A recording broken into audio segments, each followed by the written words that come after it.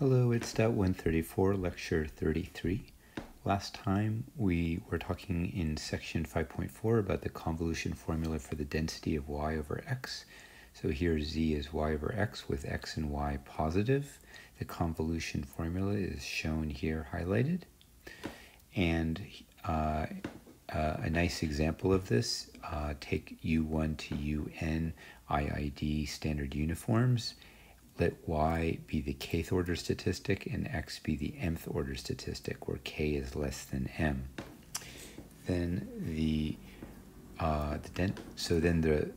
ratio of the kth order statistic over the mth order statistic, where here we have n darts, is equal in distribution to the kth order statistic, in which case we have m minus 1 darts.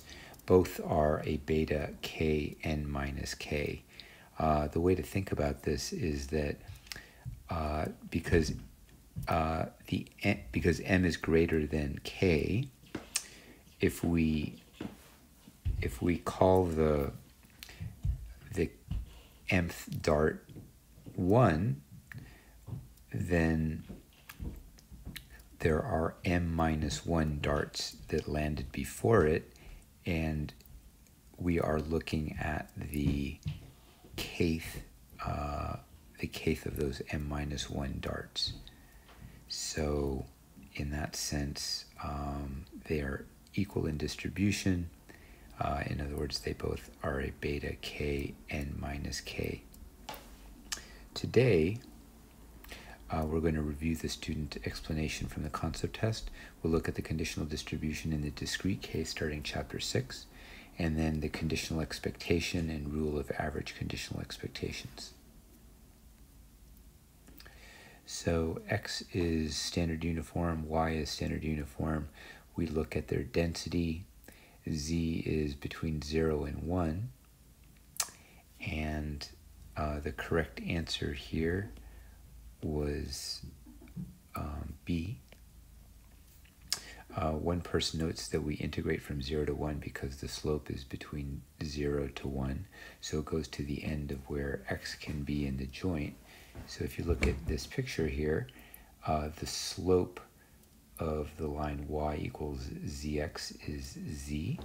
And because z is between 0 and 1, x can be anything between 0 and 1. Another person says, I used the previous formula and integrated so-and-so. However, I have no idea what's going on.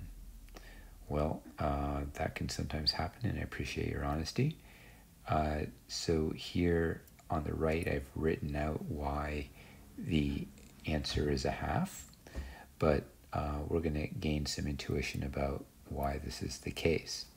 So another student writes correctly that y over x is uniform over 0, 1, but fails to note that the probability that z is between 0 and 1 is a half, since z is between 0 and 1 if and only if x is greater than y, and x and y are standard uniforms. But how did the student know that y over x is uniform? Well, I assumed that they thought of x and y as darts we're throwing at the unit interval, and assuming that x is greater than y, x would be the max and y would be the min. In other words, y is the first order statistic in 2 and x is the second order statistic in 2. And as we were saying above, this is equal in distribution to the first order statistic in 1, which is just a standard uniform. So,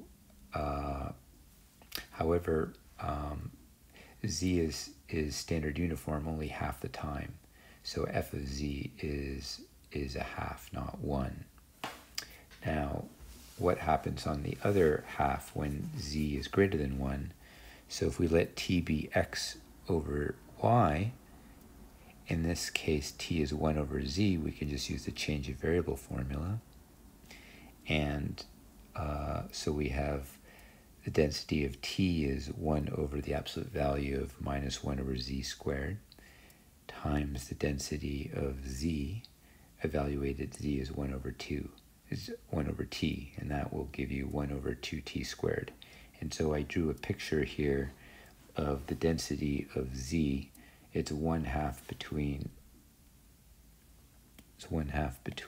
0 and 1, and then after that it's 1 over 2z squared. I hope that helps.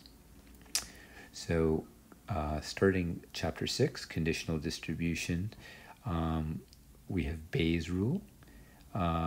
So here x and n, we have a joint distribution, and we can write Bayes' rule as this multiplication rule here, highlighted.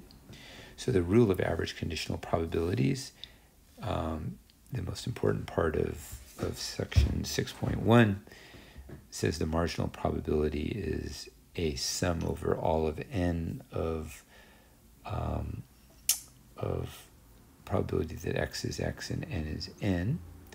That's just the definition of the marginal probability, or summing out n. And you can write each of those joints using our formula highlighted above. So for example, let n have Poisson lambda distribution and x be a random variable with the following property. For every n, the conditional distribution of x, given n is binomial np. Find the unconditional distribution of x and state its parameters. So we have n is Poisson lambda, x given n is binomial np. We need to find the unconditional probability of x. We use our multiplication rule, and plugging things in here and doing a trick where we write lambda to the n is lambda x, lambda n minus x, and then using a Taylor series for that infinite sum, we get that as e to the lambda q, and voila, we see out pops the formula for Poisson lambda p. And we recognize Poisson lambda p from Poisson thinning. So for example, if n is the number of cars in 1 minute, n is Poisson lambda times 1, p is the probability of a car being read, x given n equals n is the number of red cars given n is n, and x given n is binomial np. X is the number of red cars in 1 minute. X is Poisson lambda p by Poisson thinning. So on to conditional expectation. So again, Bayes' rule, we did some exercises here where I gave you a joint distribution and I asked you to compute the conditional probability.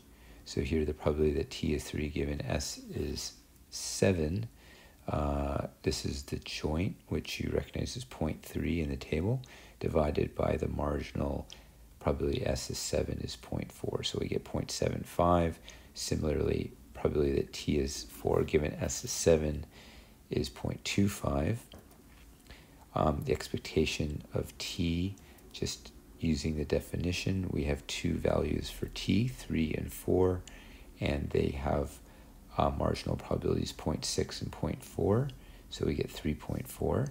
And then the conditional expectation, we have two values for t, 3 and 4, and we use the conditional probabilities that we computed above.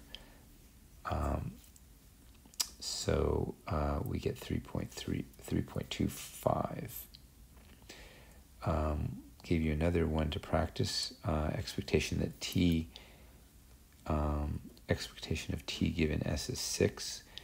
Again, two values, 3 and 4 of t, and then we had to calculate those conditional probabilities, and they're each half, so we get 3.5.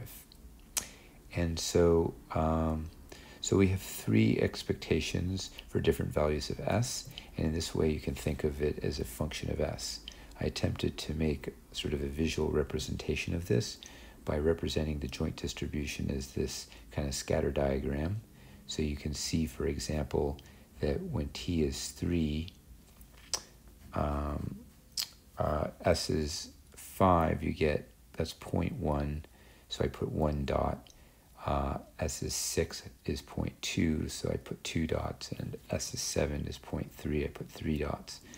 And similarly for t is 4, so then the conditional expectation, you're just focusing on the row.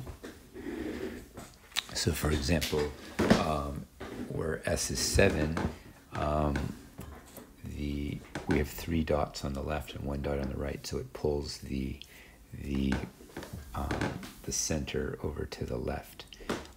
For S is 6, we have 2 and 2, so the conditional expectation is right in the middle. So the 2 main points is that the conditional expectation is a function of S, and that the conditional expectation is a random variable, so it has an expectation. So next we'll explore the expectation of the expectation, and so we can write the conditional expectation as a function of S, and so the expectation of g of S has the usual formula. This is 3.4, so you can think of that as the average of each of these x's here in this scatter diagram, weighed by the probability of the various values of S, so those marginal probabilities. So in other words, the expectation of, notice that 3.4 is the expectation of t.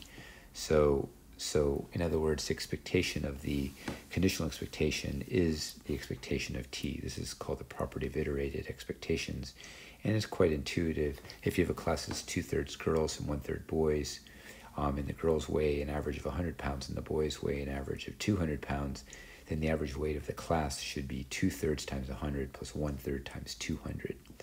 So in other words, we're taking the weighted average of the averages. So you can see the end of these notes for a formal proof. We did 2 examples here. I'll go over them quickly. So you have 8 transistors of type 1 following a distribution exponential 1 over 100. 4 transistors of type 2 following a distribution of exponential 1 over 200. We know that the expectation of type 1 is 100, and the expectation of type 2 is 200. So the expectation of all the transistors, you can just use the formula for conditional the iterated expectation. So it'll be 100 times 8 over 12 plus 200 times 4 over 12 is 133.3. Another example we did was x is geometric on 1, 2, and so on. Suppose y is a variable such that given x is x, y is uniformly distributed on 1, 2, up to x. Find the expectation of y. So again, we're going to use the formula for iterated expectations. Y given x is uniform 1 to x, and we know that the expectation of a uniform 1 to x is 1 plus x over 2, where x is a random variable. Taking the expectation of that expectation,